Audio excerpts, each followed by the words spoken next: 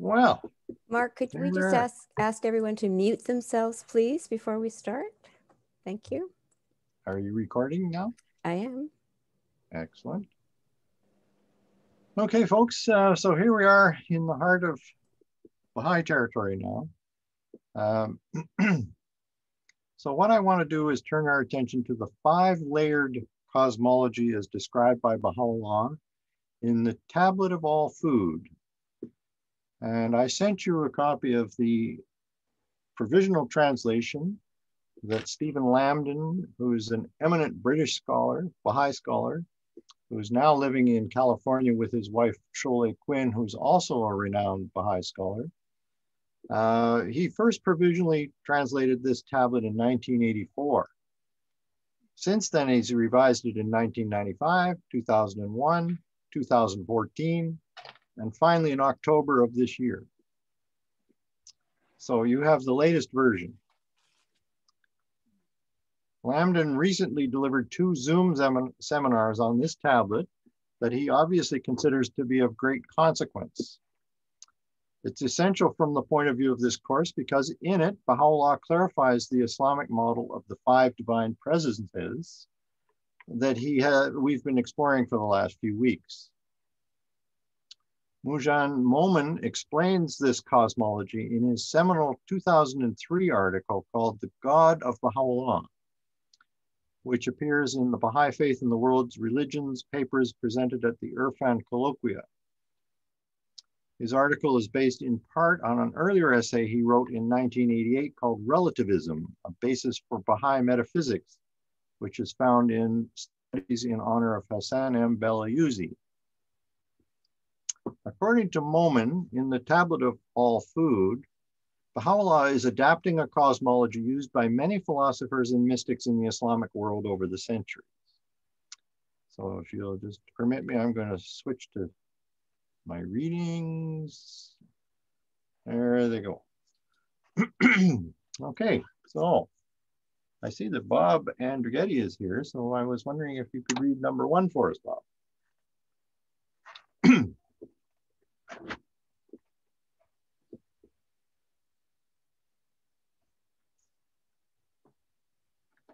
I think you're muted, Bob. You're muted at the moment, Bob. There you go. All right, there we go. Yeah. Reading number 1. It is based on the Neoplatonic cosmology of such philosophers as Plotinus. It was also used extensively in Christian and Jewish philosophy and mysticism. Its Islamic development reached an apex in the writing of Avicenna during the 11th century. Later was taken over by the philosopher mystics of the school of Isfahan, who expounded the divine philosophy, Hikmat Ilahi, in the 16th and 17th century. It was also used extensively by Sheikh Ahmed al-Ahsa'i, the founder of the Shaikhi school, and by the Bab, a Momin relativism, a basis for Baha'i metaphysics. Okay. So Plotinus lived in Egypt from 205 to 270 in the Common Era. Avicenna, or Ibn Sina, as he's known in Arabic, was a Persian who lived from 980 to 1037. Sheikh Ahmad lived from 1753 to 1826. And the Bab, as you all know, lived from October 20th, 1819 to July 9th, 1850. In section 79 of Gleanings, Baha'u'llah makes a noteworthy declaration. Let me see here. How about you, Durham? Number 2. As to thy question concerning the worlds of God, know thou of a truth that the worlds of God are countless in their number and infinite in their range. None can reckon or comprehend them except God, the all-knowing and the all-wise. Verily I say, the creation of God embraceth worlds besides this world, and creatures apart from these creatures. In each of these worlds, he hath ordained things which none can search except himself, the all-searching, the all-wise. Leanings. So, apart from a few tantalizing comments regarding the nature of dreams, Baha'u'llah does not explain these other worlds any further. To my knowledge, the only tablet in which he comments on the worlds of God in any detail is the Tablet of All Food. This tablet was revealed in Baghdad shortly before Baha'u'llah departed for Kurdistan on April the 10th, 1854, which I presume is why Durham's wearing a Sulaimaniya hat tonight. So that means that we can place this tablet in late 1853 or early 1854. It is the second major work of Baha'u'llah, the first being the poem Rashi Aman. The tablet is a commentary on verse 393 or 387 in some numbering systems of the Quran. Okay, so let's see. How about you, Margaret? For number 3, it's a short one, but it's important. All food was lawful unto the children of Israel, save what Israel had forbidden for himself, before the Torah was sent down. Say, bring the Torah and recite it, if you are truthful. From the Study Quran. Mm-hmm. Here's a quick question. Who's Israel in this case? Jacob. Oh, you had to give it away, Jack. I was going to prolong this for 3 minutes. Okay, so Jacob had a wrestling match with an angel all night one night, ended up with a wounded thigh, but because he, I guess, endured that, he was given the name Israel by God. That's where the term Israel, the country, and Israelites comes from, that particular event. Now, Stephen Lambden went into great detail about this in his Zoom seminar. Unfortunately, I didn't take notes of that at the time, so I realized today that I couldn't really explain very much about it.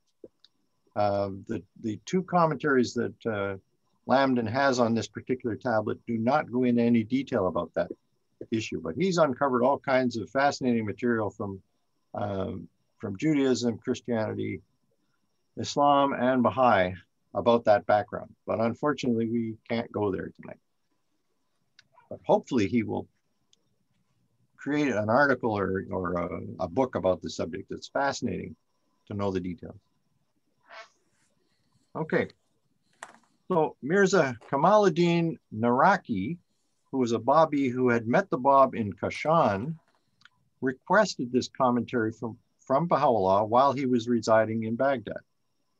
Naraki had earlier sought a commentary on this Quranic verse from Mirza Yahya, but was so disappointed with the response that he turned to Baha'u'llah for a more satisfactory answer. In the Tablet of All Food, Baha'u'llah provides a multi-level exegesis explaining the mystical significance of the word food in the Quranic passage. As we saw in my previous course on Abdu'l-Baha as an interpreter, and we'll see again next week, Abdu'l-Baha adopted a similar multi-leveled structure for his commentary on the Surah of Rum. Okay, let's see who else can read here. How about Leslie Cole for number 4?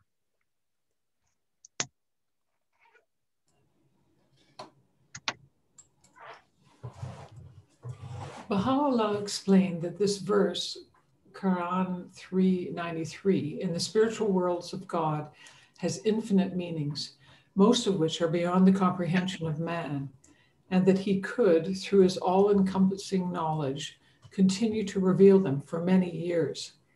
But he elucidated some of these, including the spiritual meaning of food, and in doing so, unveiled in an infinitesimal measure of the glory, the mystery, and the vastness of the spiritual worlds of God, which are without limit and far beyond the understanding of man. Or men. So here's yet another case where Baha'u'llah is suggesting how much there is to the divine knowledge that he has access to, that he felt we probably wouldn't understand. So he's not bothering to share it with us at this point. So that's, I think, tantalizing in itself. What else is he going to share at some point, or the next manifestation? What will they share that we don't know yet?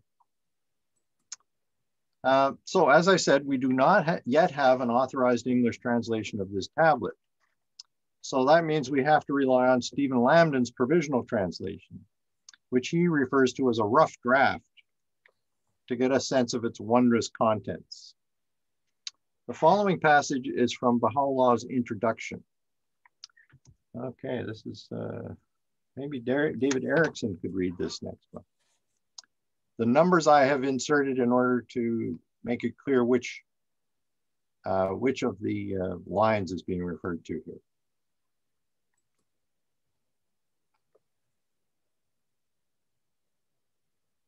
Can you unmute David?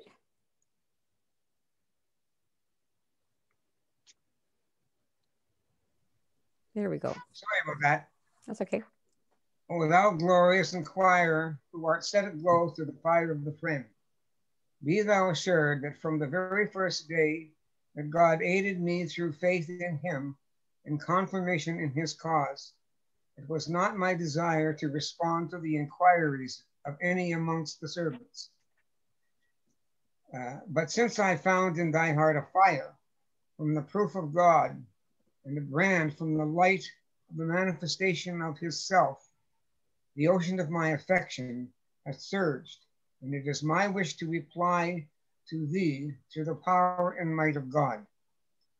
My munificence overflows with the sprinklings of servitude in the land of theophany, in order that the breezes of light might attract thee unto the summit of exhilaration, and cause thee to attain that station which God hath decreed for thee in these days in which the winds of sorrow have encompassed me on all sides. This on account of that which the hands of the people have committed, for they have calumniated me without proof or without or written testimony. O Lord, cast patience upon me and make me to be victorious over the seditious people.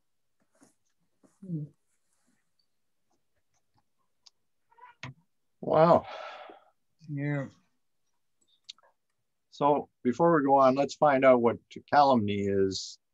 Let me see who's here. Okay, Belinda, why don't you take it? Just do these next calumny and calumny. I'll have to ask them to unmute. There we go. Thanks. Oh, no. Yeah. Okay. We're unmuted. Okay. These are words that turn up in some of the prayers.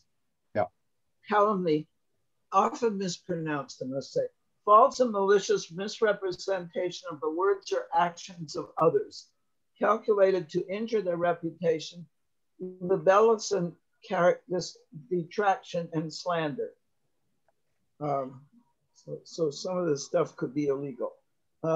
Calumniate, to asperse with calumny, utter calumny regarding, to accuse or charge falsely and maliciously with something criminal or disreputable, to slander.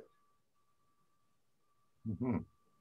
Some of this stuff could run into the realm of criminal behavior even.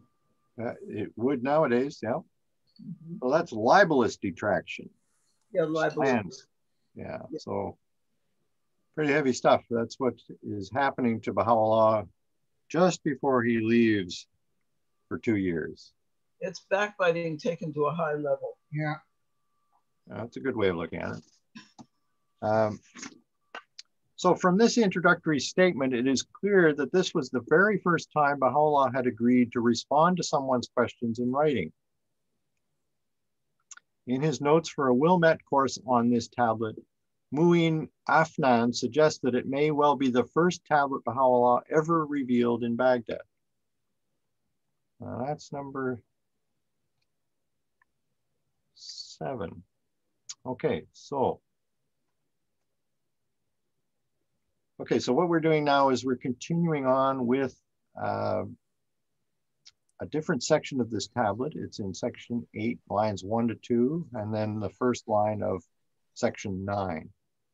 It's a little bit, well, fortunately you have the tablet so you can access exactly the section that I'm talking about here. Okay, so let's see who's available here. Okay, Alan Fuller, how about you? Sure.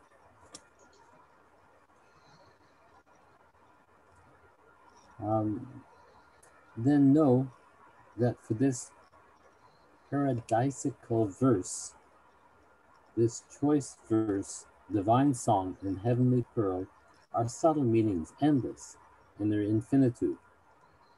I, by the grace and bounty of God, shall sprinkle upon thee something of the superabundance of its meanings that may serve as a memorial for the believers, a guiding light for the estranged, and a stronghold for the agitated. Then bear thou witness that for food, liltaman, are diverse levels of meanings. It must suffice thee, however, that we expound 4 of them. This is Baha'u'llah from the Tablet of Food. Okay. So in the tablet, in sections 11 through 13, Baha'u'llah provides 5 separate ways in which to understand this Quranic verse. Here is how Lambden identifies these 5 levels of meaning presented within the tablet in his Wilmette Institute notes. Okay, is Carol on tonight, Carol Ravel? Carol's not with us yet. Okay, how about Lori then?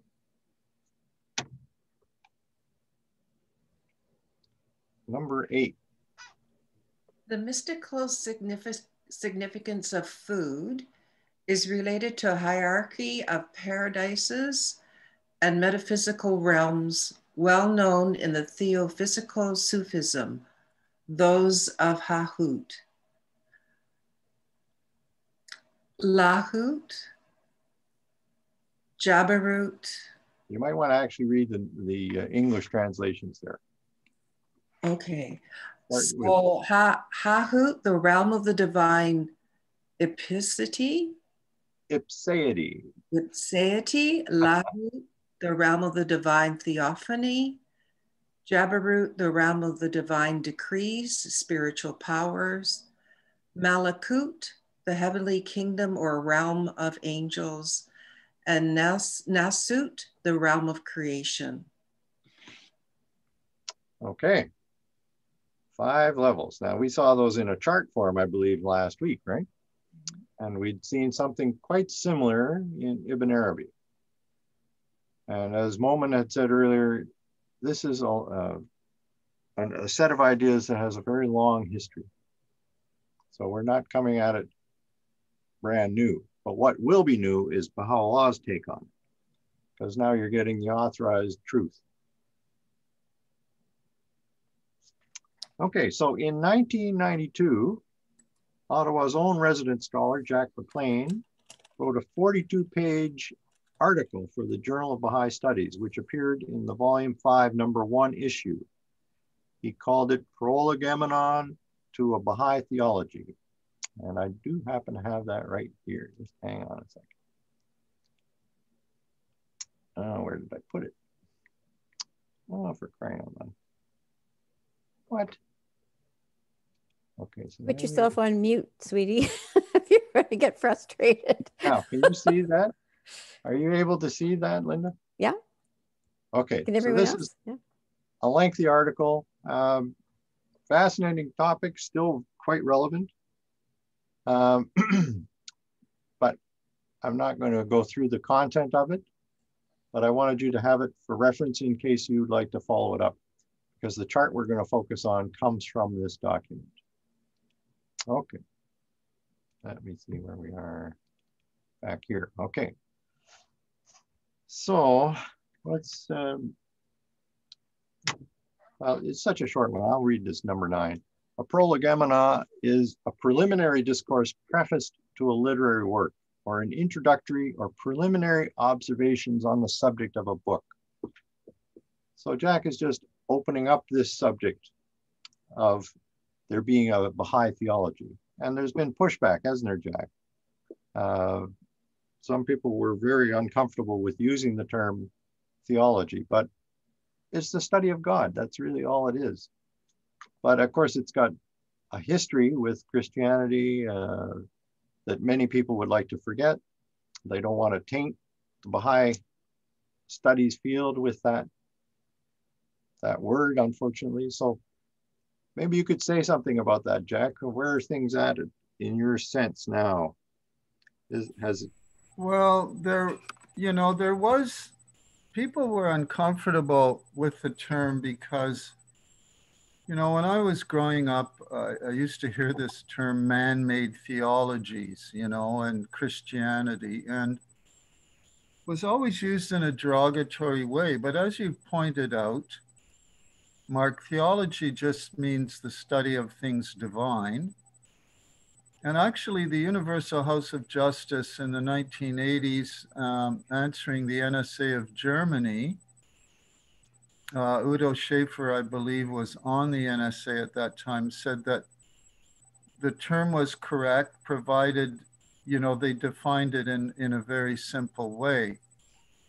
But the problem with the term theology is, as you said, Mark, it has such a divisive history of sectarianism in the past. So it has a lot of unpleasant baggage.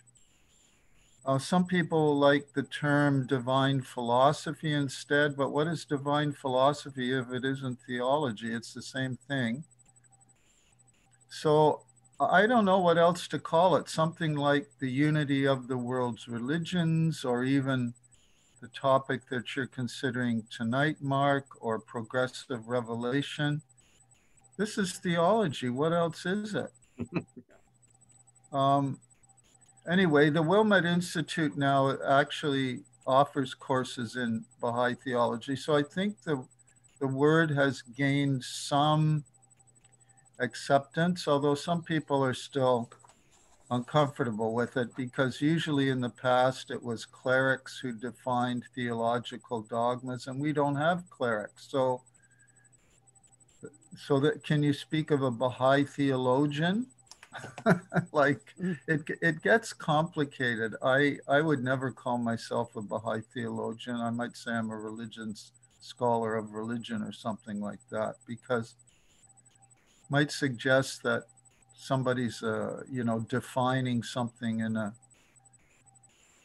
a sort of an authoritative way. But I think it's okay to use it and to talk about it, provided we understand what we're talking about,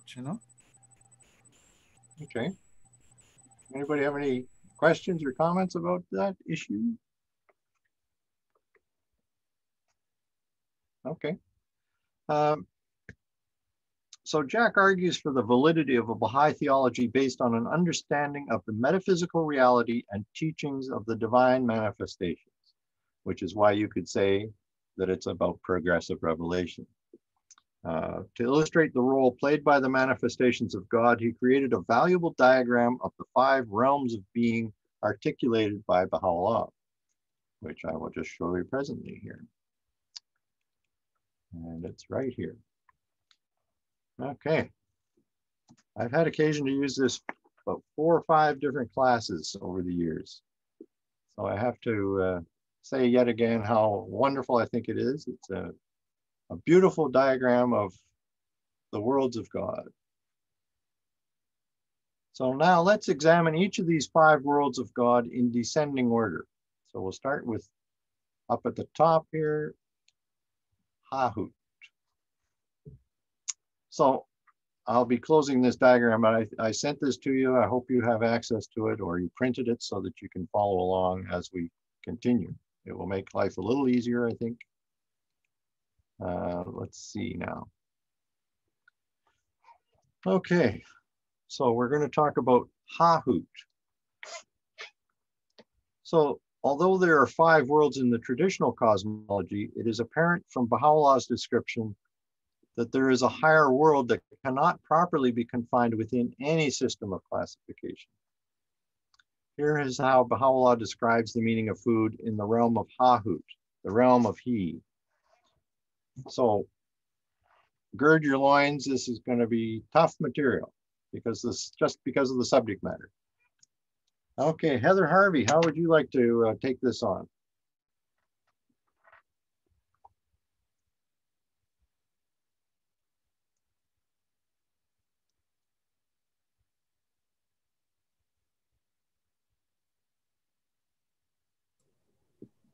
It signifieth the realm of the throne of He-ness, the paradise of the exclusive divine oneness.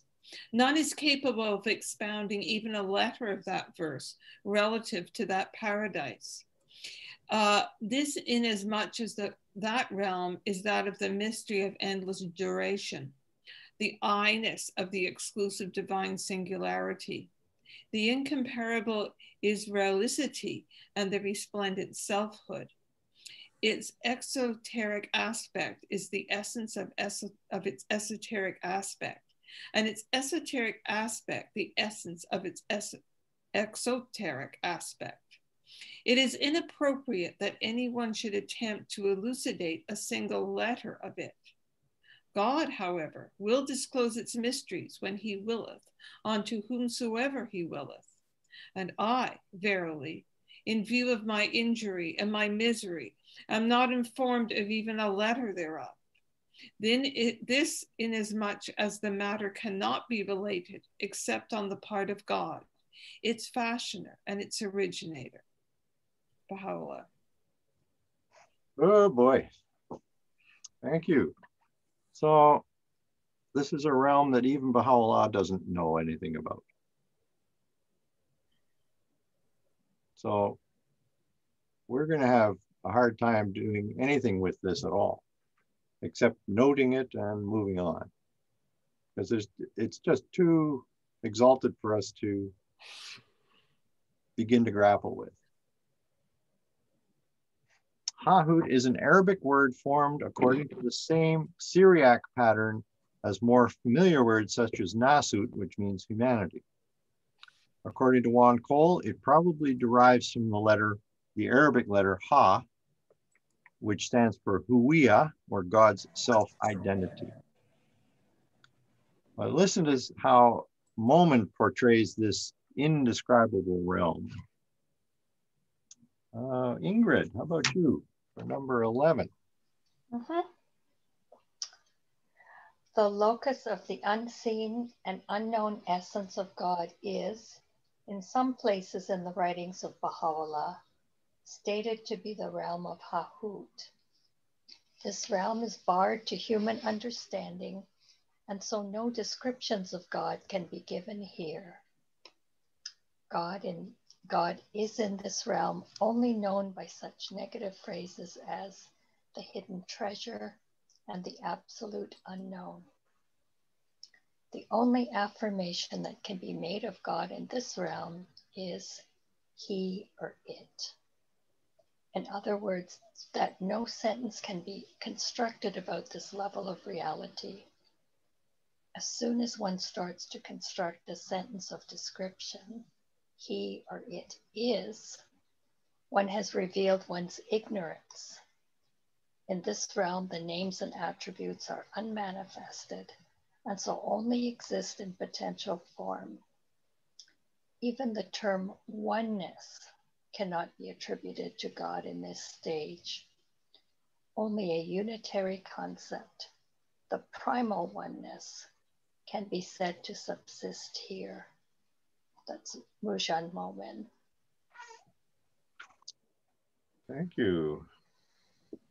So this comes back to the concept I think we touched on in the course on Al-Baha about the difference between Ahadiyya and Wahadiyya. So Hahut exists at Ahadiyya, in which the oneness has not progressed to the point where there's any level of manifestation whatsoever. everything is unmanifest. Wahadiya is a second stage, which we'll come to in a moment, where all the names and attributes of God are unmanifested, but they're starting to not separate, but be distinguishable, I guess is what you could say. Still extremely rarefied, but that's what they're telling us is happening in the world.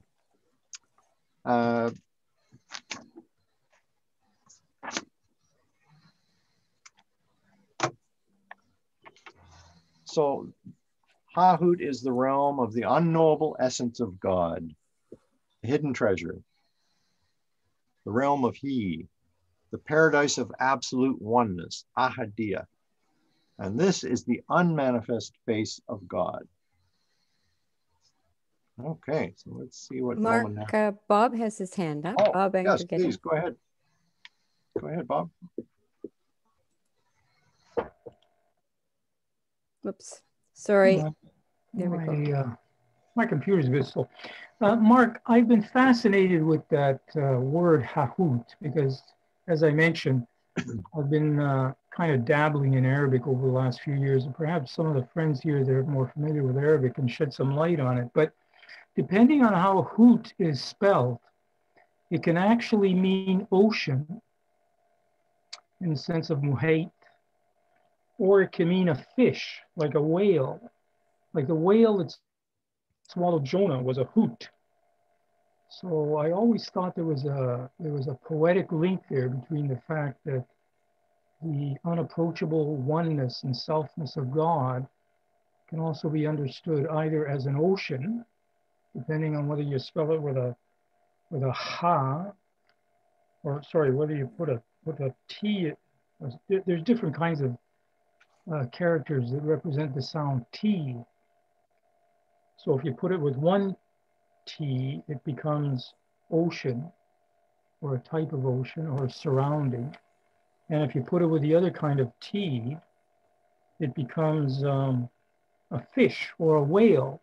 As a matter of fact, the constellation Pisces in the sky in Arabic is called Al-Hut. So, another sense of the transcendence. Well, I'm going to defer to the Arabic-speaking people in the audience, Nina and Durham. What light can you shed on that? I never heard it as an ocean or as a fish, but maybe I am wrong. So Dargham would clarify it. Well, Hut in Arabic, it's written with ha. Yeah. Letter, not the ha. See, when you say ha, that means the fish or whale. But in Arabic, in philosophy and Sufism, they write it with the ha. It's the same like from Baha'u'llah, the letter of Baha'u'llah, ha, huwa, Allah. So ha, hut. So this is my understanding. It's only one T at the end, not more than T. That's right. Yeah. So there are two H's in Arabic, right? Yes. Is that what you're trying to tell us? I mean, our ears are not attuned to the difference. Yes, in English, when you say hoot, hoot means whale, whale. Gotcha. That's the difference. It's like, Haidar Ali, Mullah Haidar Ali, start with he, which is also H, but it's not like hu Allah. So this who, which will be. It is two different alphabets in Arabic. Right. There is a ha and a ha. So one's softer.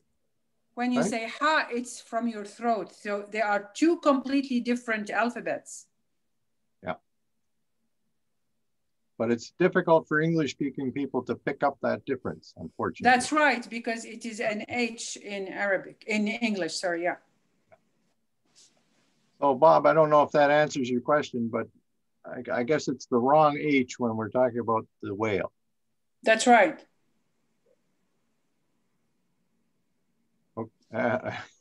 What can I say?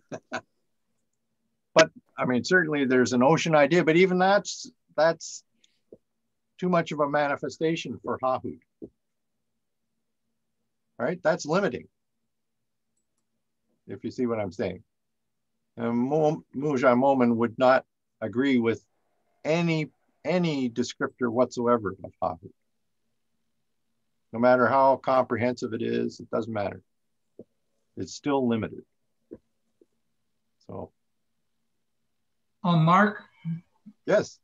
Yeah, you know, there's a lot of names for this level of existence, and you gave us some of them on your chart called synonyms for the divine, five divine presences. Yes. So we can't talk about it, and yet we have lots of terms that point to it. Yeah. Including, you put here some ones from other traditions, like absolute reality, cloud of unknowing, Brahman, nirvana, Dharmakaya, and the Tao. And, you know, I think all that is extremely significant because it puts us able to talk with other traditions. Mm-hmm. In fact, this is all a prolegomena to a future Baha'i metaphysic of world religions. In other words, these levels have different names in different traditions. And if that's pointed out, it sets up dialogue potential between the different faiths. Anyway, I just thought I would throw that out. So on one hand, we can't say a thing about it. On the other hand, it's got about 30 or 40 different names, maybe 50 or 60 if you count other faiths. Throw them in there. Yeah. You're perceiving where I'm heading for sure. That's exactly right. Yeah. Okay, well, let's not labor that any further. Let me see here. Did we do number 12? I don't think so. Sorry, I got kind of sidetracked there. I see Carolyn is on tonight. How about reading 12 for us? Before I do that, Mark, referring to Bob's wonderful thesis, he's taken up from the wellspring of guidance the fact that in past dispensations, so many errors have arisen because people wanted to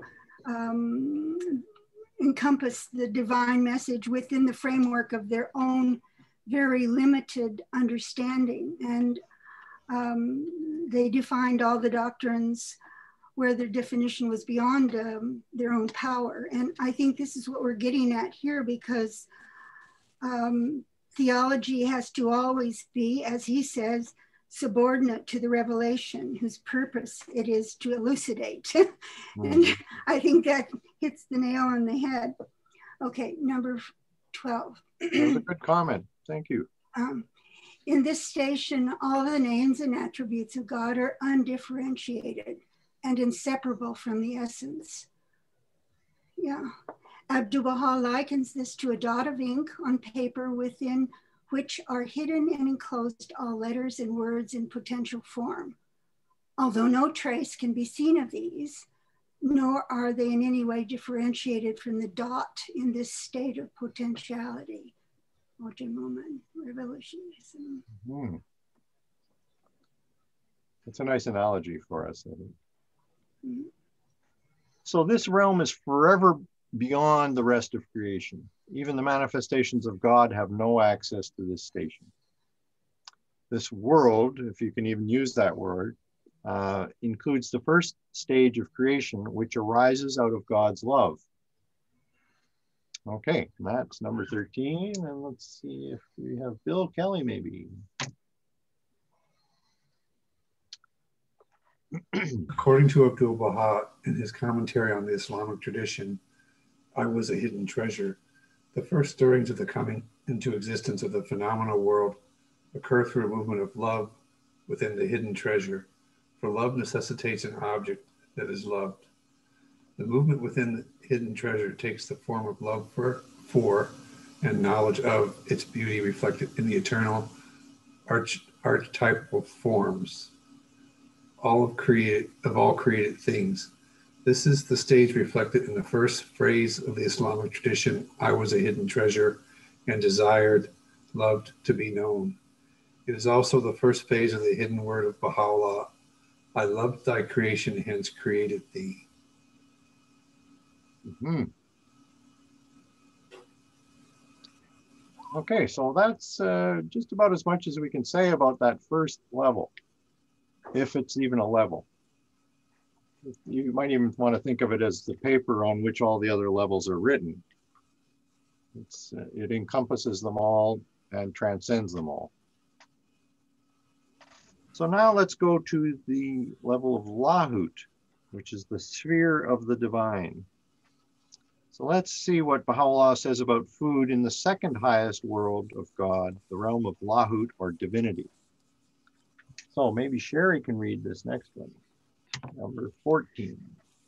Excuse me.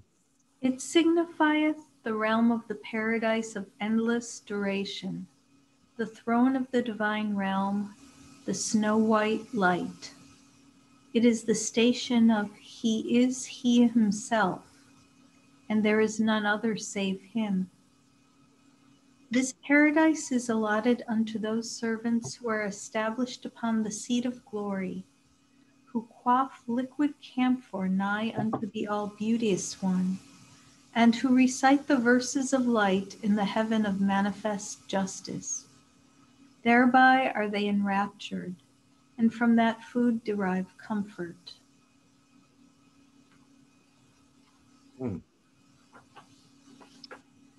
So this is the realm of God revealed, or God manifest. Here's Momin's explanation of Lahut. That's number 15. So how about Bob LeBlanc for this one? Okay, number 15. The first emanation from the unseen and unknown Godhead is the primal will, Mashiach-i Awal. This is the beginning of the realm of Lahut, the realm in which the potentialities within the divine essence appear. It is the realm of He is He, and there is none but He. In other words, the only descriptions of reality at this level that are valid refer back to this level. It cannot be likened to anything that is below it. Mark, could I ask you, these things have always puzzled me. Now, is this one will, or is this where the manifestations have individual realities, or are they all You'll see. Are they all one big reality here in the Mashiach Awal? Do you have any idea about that? Well, pretty obscure. We're going to come to that when we talk about the third level, which is Jabarut, where the manifestations of God take on individual characteristics. Okay. But in this level, they are all one. Okay. Indistinguishable from each other. Okay, so this is the oneness of the manifestations. Of the manifestations. Okay, thank you. And the primal will, as you know, is the entity that gives birth to, or that creates everything else, right down to the stones and all the rest. Okay. So Lahut is the first revelation of the essence of God. Now notice the moment says that it emanates from Hahut. It is not manifested by the unknowable God. This is a critical distinction. This echoes Abdu'l-Baha's criticism of some of the Sufis who misunderstood the mechanics of creation. Sufis commonly understood things as manifestations of the divine essence, using the metaphors of the sea taking on the form of waves or ink the form of letters, as analogies of the relationship between the essence of God and the fixed archetypes in the mind of God. But according to Abdu'l-Baha, beings emanate from God. They are manifested by God. Sorry, I should have written here, they are manifested by the primal will. I don't know why I said that. I lost my concentration. Okay, so number 16, how about Joey? I'll just move this up so it's a bit more visible. There you go. The Sufis maintain that the realities of all things are the manifestation of the One, whereas the prophets say that they emanate therefrom. Great indeed is the difference between manifestation and emanation. Appearance through manifestation means that a single thing becomes manifest in infinite forms. For example, when the seed, which is a single thing endowed with the perfections of the vegetable kingdom, manifests itself, it becomes resolved into the infinite forms of the branches, leaves, flowers, and fruit. This is called manifestational appearance, whereas in appearance through emanation of the One remains transcendent in its heights of sanctity. But the existence of creatures is obtained from it through emanation, not manifestation. It can be compared to the sun. The rays emanate from it and shine forth upon all things, but the sun remains transcendent in the heights of its sanctity. It does not descend. It does not resolve itself into the forms of the rays. It does not appear in the identity of things through specification or individualization. The pre-existent does not become the originated. Absolute wealth does not fall captive to poverty. Unqualified perfection is not transformed into utter imperfection.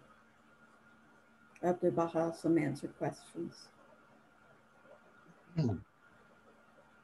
So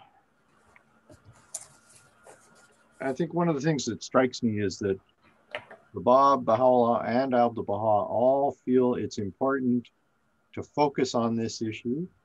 They have made a great deal of it. And the only reason I can think of is that Islam screwed up badly. It promotes itself as believing in the oneness of God, and yet this idea that is being criticized here undermined their sense of the purity of the oneness of God. They didn't understand how transcendent the essence of God is. And so as you read the writings, you'll find lots and lots of references to this subject. You know, all three of those writings. So it's key that you remember that it's all about emanation. And the idea of the manifestation, of course, was picked up on in Islam. And Christianity was targeted because it promoted the idea that the unknown God could manifest in Christ. And that was considered to be a big no-no. And yet they went ahead and still didn't get the idea clear. So here we are hearing the truth one more time in crystal clear language. And hopefully we get it this time. That when we're talking about a creator, we're always talking about the primal will. We're not talking about the essence of God. Okay, that's a good place for a break for a minute to, I want to see who's